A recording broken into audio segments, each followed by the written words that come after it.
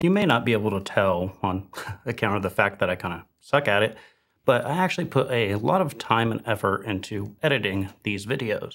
I used to use Premiere Pro, but recently switched to Davinci Resolve to reduce the strain on my wallet. Instead of learning a whole new set of tendonitis-inducing keyboard shortcuts, I wanted to make a device to speed up my editing process in Resolve. I wanted something like a macro pad, but more ergonomic and with controls suited to the task rather than just a grid of keyboard keys. The first step was selecting some components. Now, I often use Arduino Uno or Arduino Nano development boards for these projects, but I decided to go with something a little bit different this time. I chose to use an Adafruit KB2040 development board, which is based on the Raspberry Pi RP2040 microcontroller. I chose to use the Adafruit KB2040 because it runs CircuitPython and because it can be easily set up as a USB HID.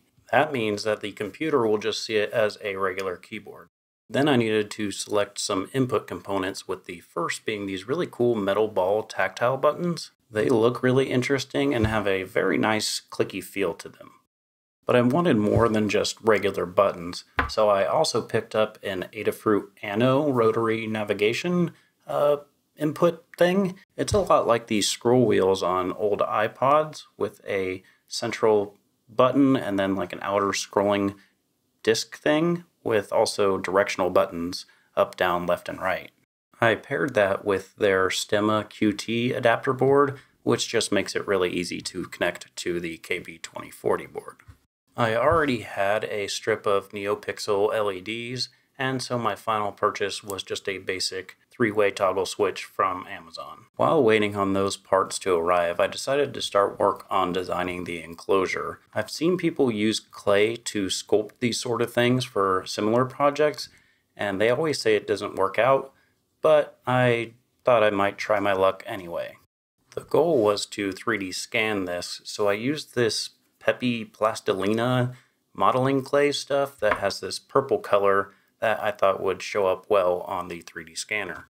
Now, it actually did scan really well, but I couldn't just use that scan as it was. I needed to use that scan as a reference for the 3D model that I would then create in CAD, which proved to be really difficult. I'm not a CAD novice by any means. I did it for a living for a long time, and I even wrote a book on modeling in Fusion 360. But mesh modeling and surface modeling are pretty frustrating, and so it took me quite a long time to get something that matched the scan pretty well, but was also 3D printable.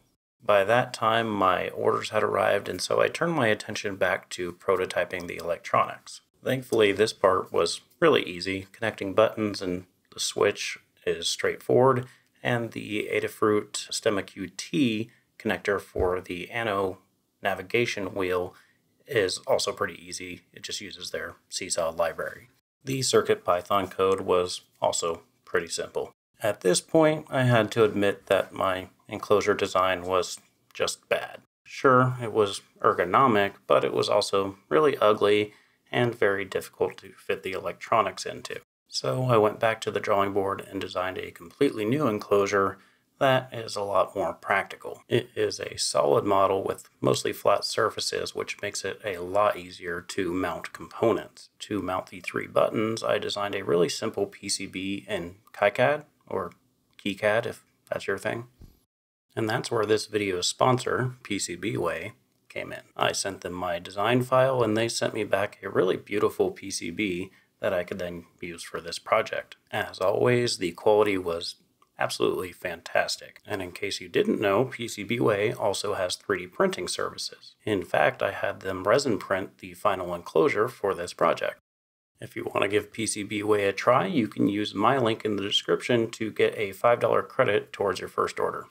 While I waited on the resin printed enclosure to arrive from PCBWay, I was able to put together a prototype using parts I 3D printed on my Bamboo Lab P1S. The base is clear PLA so that the LEDs can shine through, and heat set inserts let me attach all the components to that base. Though I did have to use hot glue for the KB2040 board since it didn't have any mounting holes. With this prototype together, I was able to test everything and make sure it worked properly and get ready for the final build. Once I received the resin printed enclosure, I was able to put together the final device, and this is it. I'm calling it the bear claw because its shape kind of reminds me of the pastry. And now you know why the PCB has that bear imagery.